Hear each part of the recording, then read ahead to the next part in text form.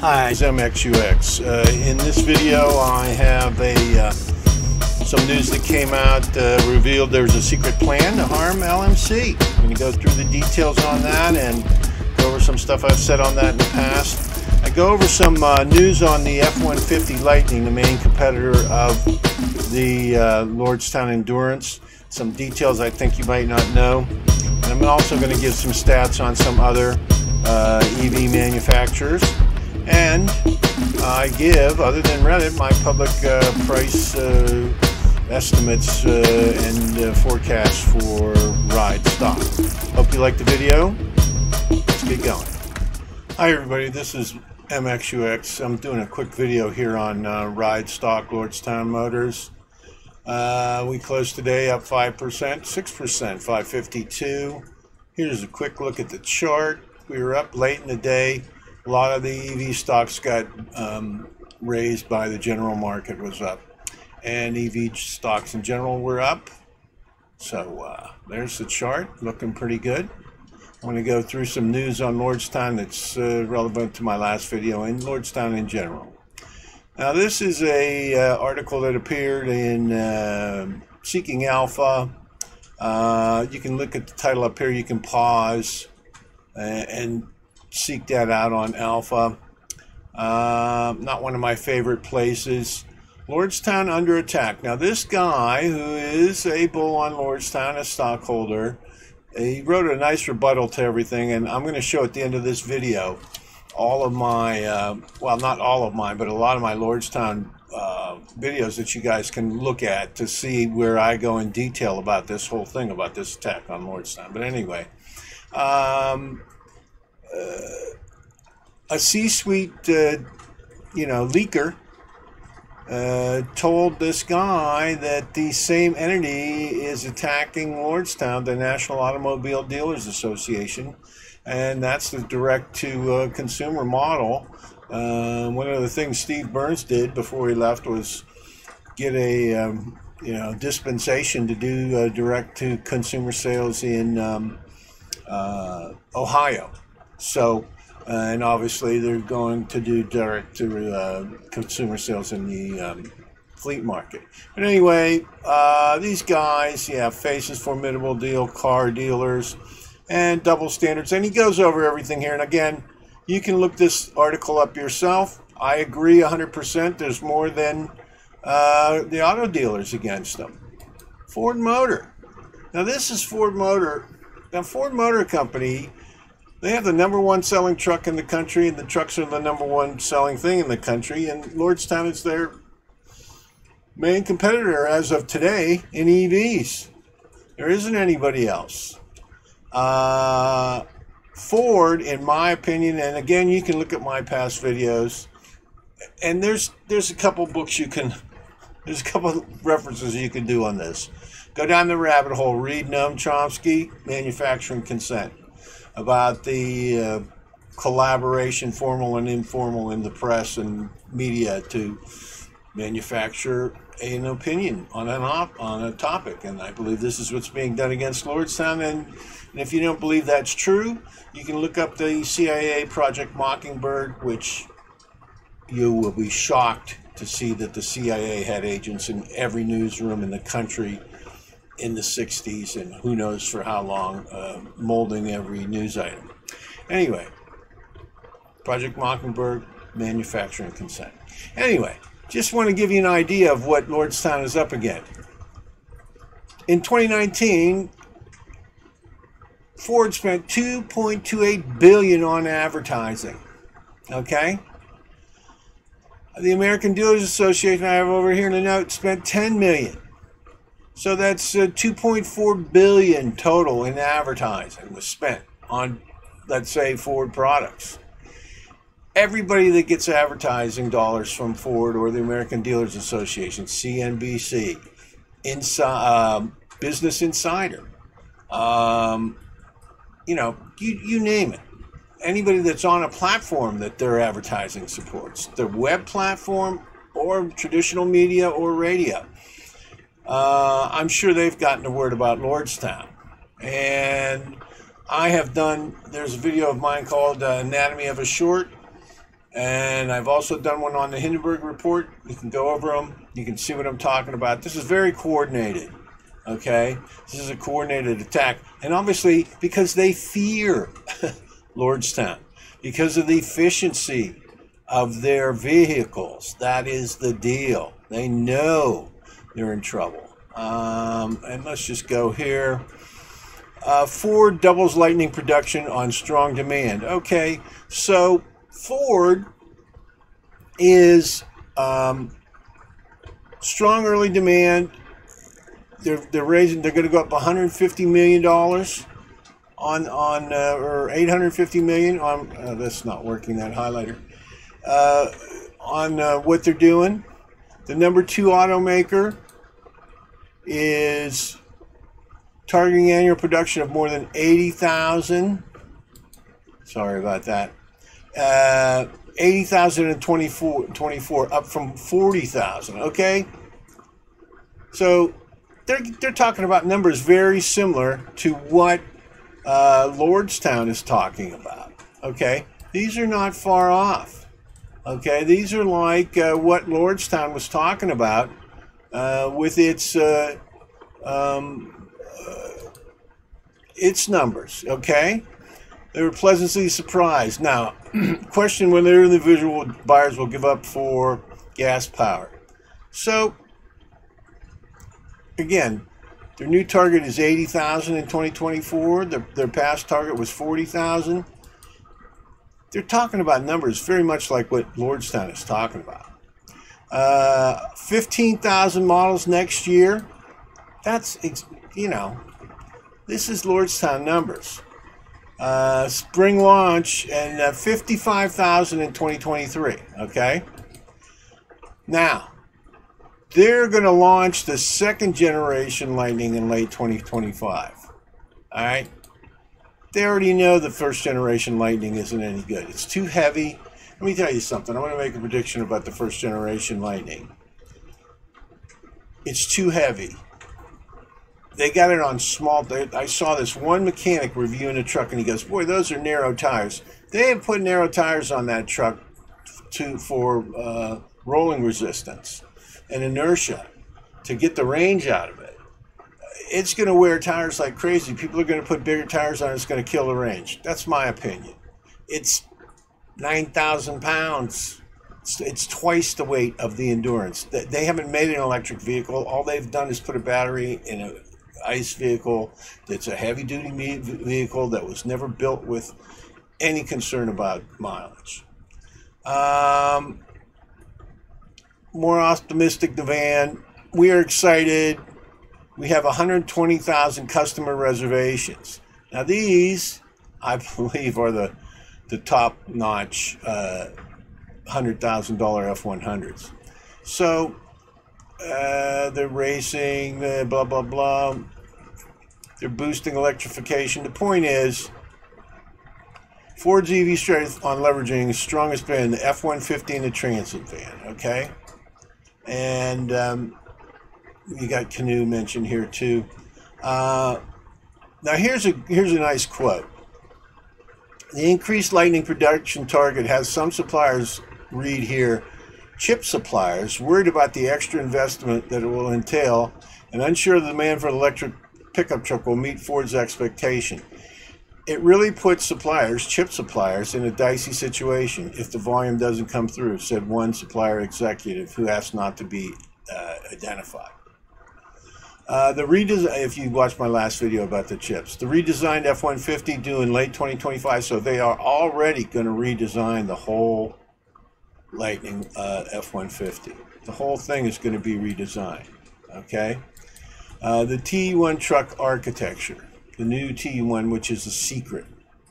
We're going to see here in this, so anyway, the point is, Ford is now talking about numbers very much as what, like, almost exactly like what Lordstown was saying, and their suppliers are kind of balking at things. But anyway, that's where they are. And if their demand is up, I believe that the Endurance is a better vehicle, more efficient, lighter. It's going to be up as well. But anyway, I think the main takeaway from this article is they're doing a complete redesign for 2025. Now, Ford to introduce 2 new battery electric vehicles by 2025. So one is for cars, where the second is for pickup trucks. And this is kind of a scoop by Reuters. B platform for cars, crossovers, and trucks. It would not be surprising to do that. Growing number of models and volume of sales. The car crossover EV platform is going to be based on the Mustang Mach-E. The truck SUV, and the truck, by the way, their truck has independent rear suspension. It's really an SUV. It's not a truck.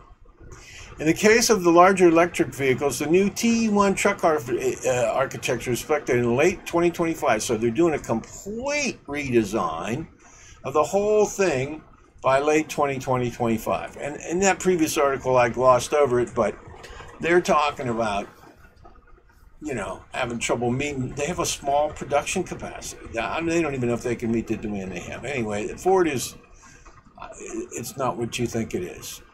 It might be using the redesigned Ford F-150 Lightning, which will enter the market early in 2022, using a heavily redesigned F-150 platform. See, they're redesigning everything. They've rushed this to market. The Endurance has been under development for more than 10 years. Ford could also use for the Navigator, and Ford might include the Navigator. So you can see it's going to be the same platform on their SUVs as their pickup truck. This is not a pickup truck. This is an SUV with a pickup bed on it. For the Lincoln Navigator and Ford Expedition vehicles. Now this is the kicker. Okay, so anyway, Ford's already bailing on the F-150 platform. They're going with the SUV platform. It's not a truck. It's an SUV with a pickup bed on it, which is what Rivian is. There's also an option to use a platform from Rivian.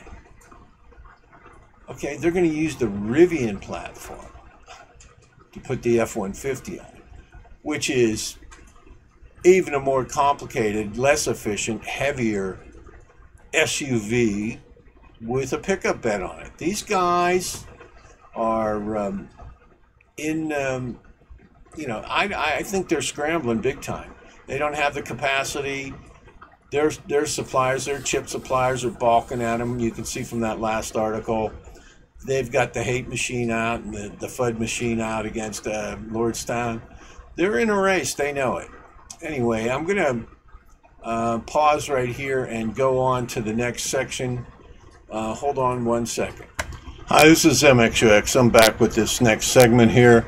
I'm looking at the Go EV chart here. This is Canoe, $7.79. It's down 20 cents after hours.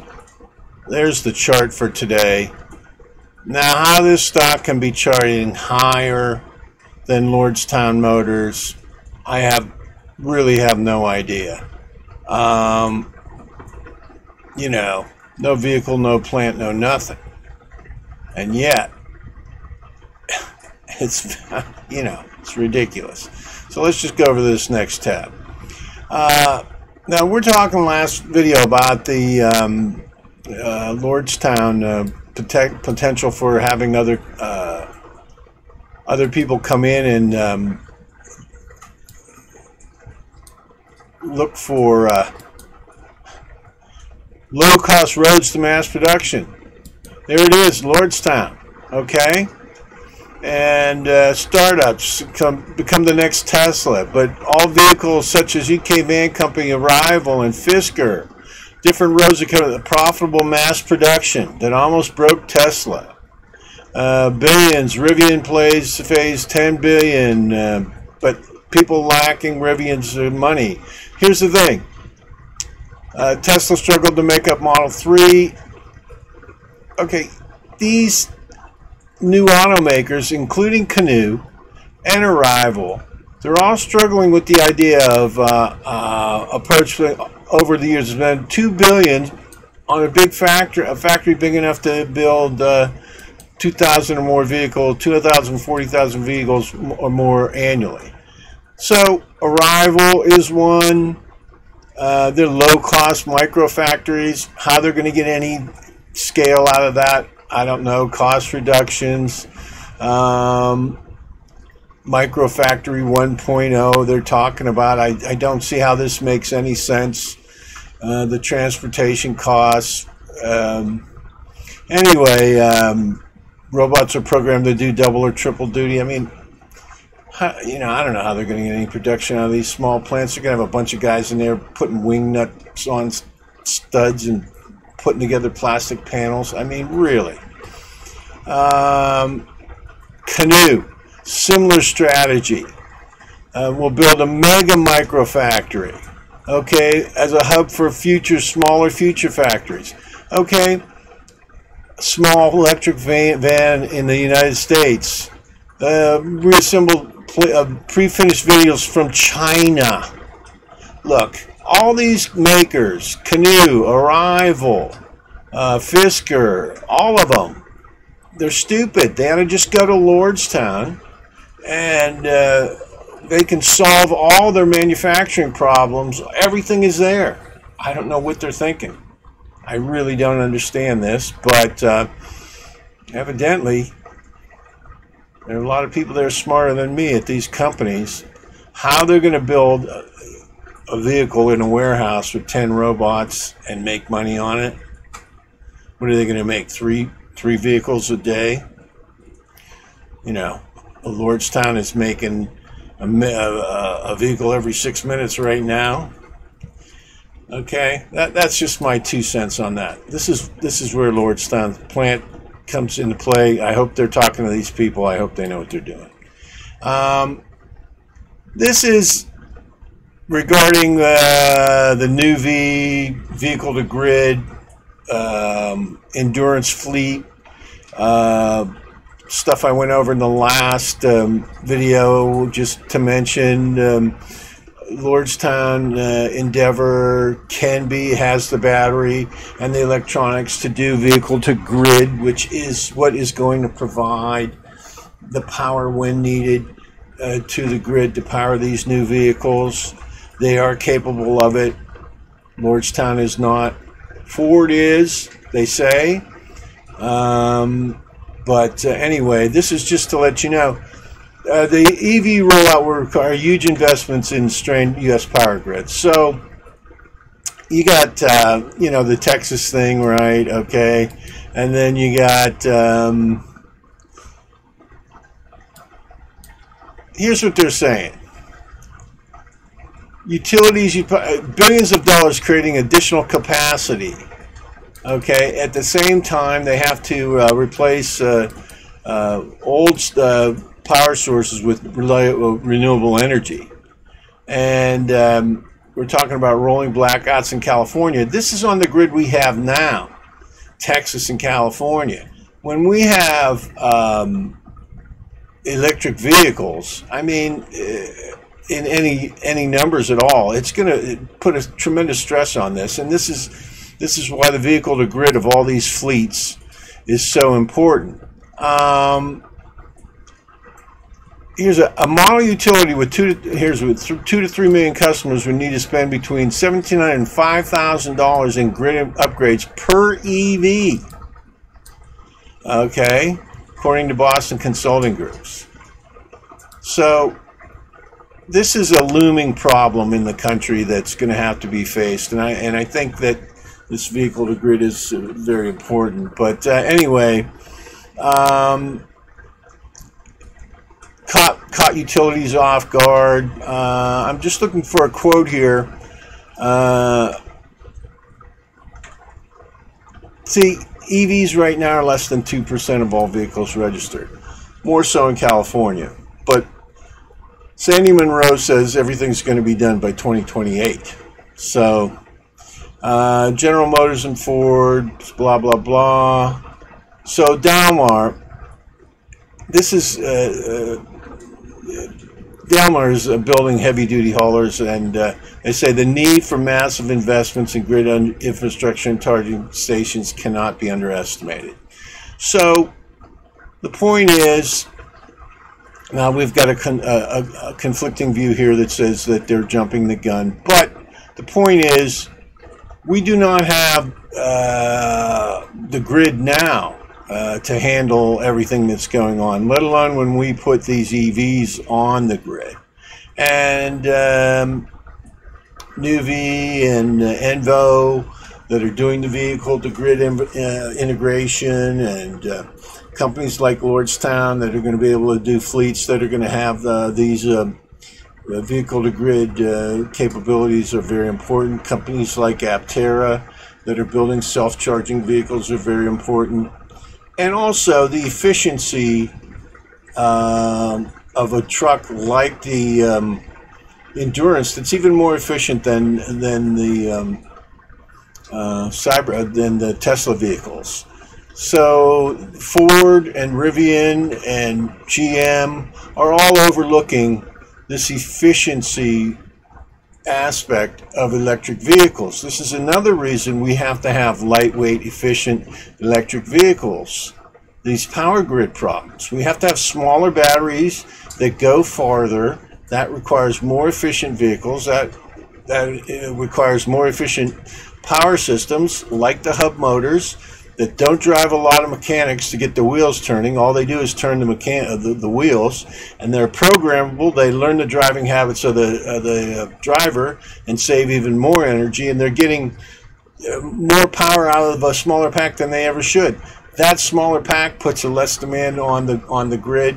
The vehicle-to-grid aspect allows the grid to breathe.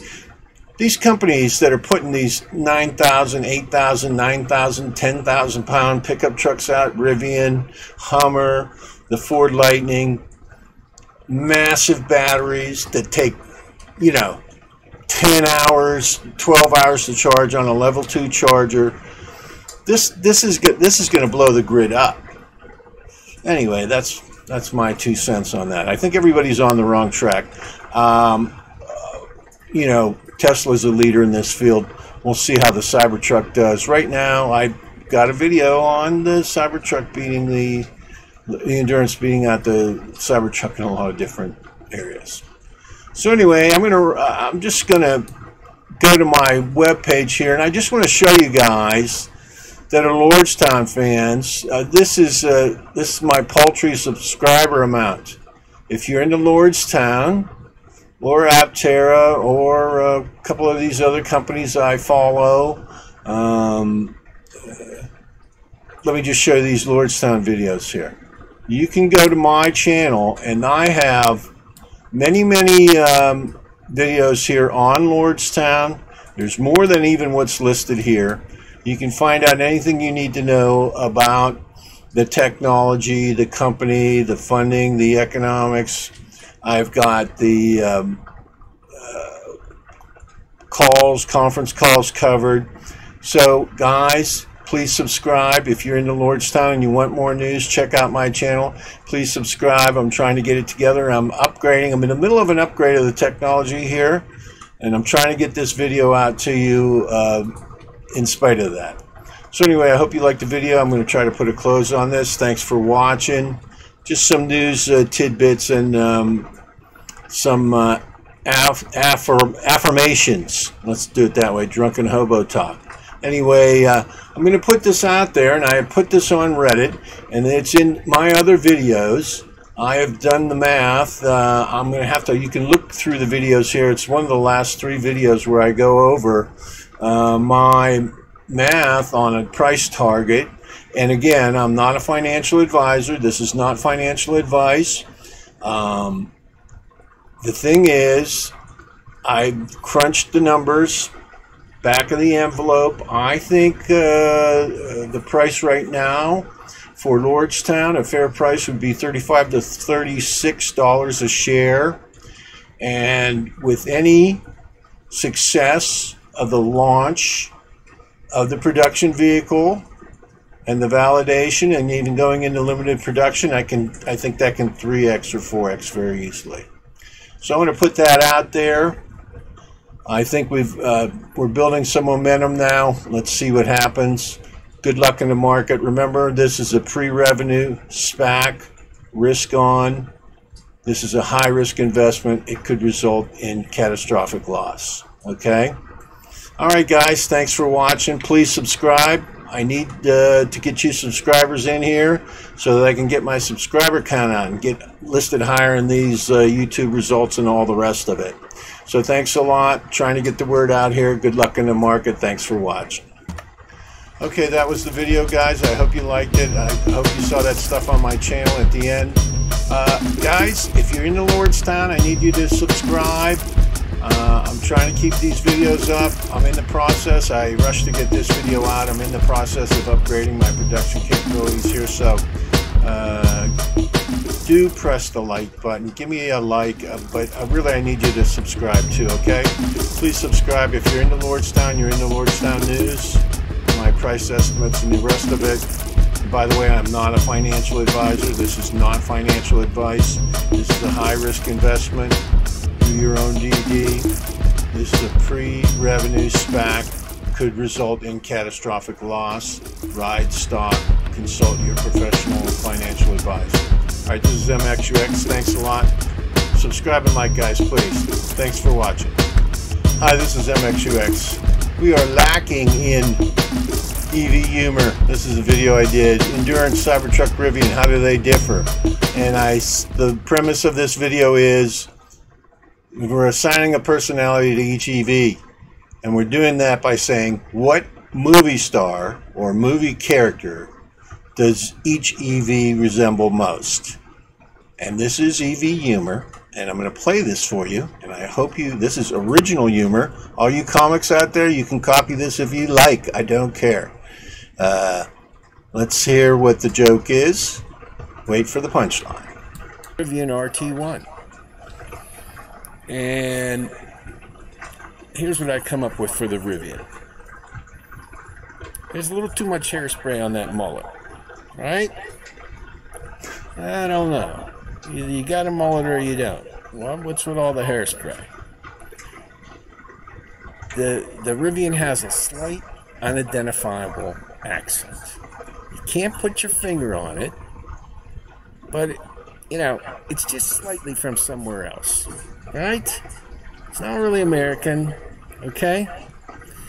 And the last thing I come up for the Rivian is it's showing too much man boob. Look at that grill. And the whole thing, it's hamming it up. You know, it's trying a little bit too hard. You know, it's got the roll-out stove and, you know, I don't know. It's a pickup truck. Anyway, a little too much hairspray on the mullet. Unidentifiable slight accent. A little too much man boob, trying a little too hard. What personality best matches the Rivian RT1? Got to be Khan. For you kids out there, it's Wrath of Khan. I believe it's a Star Trek movie from 1992. And the Rivian RT1 is definitely Khan.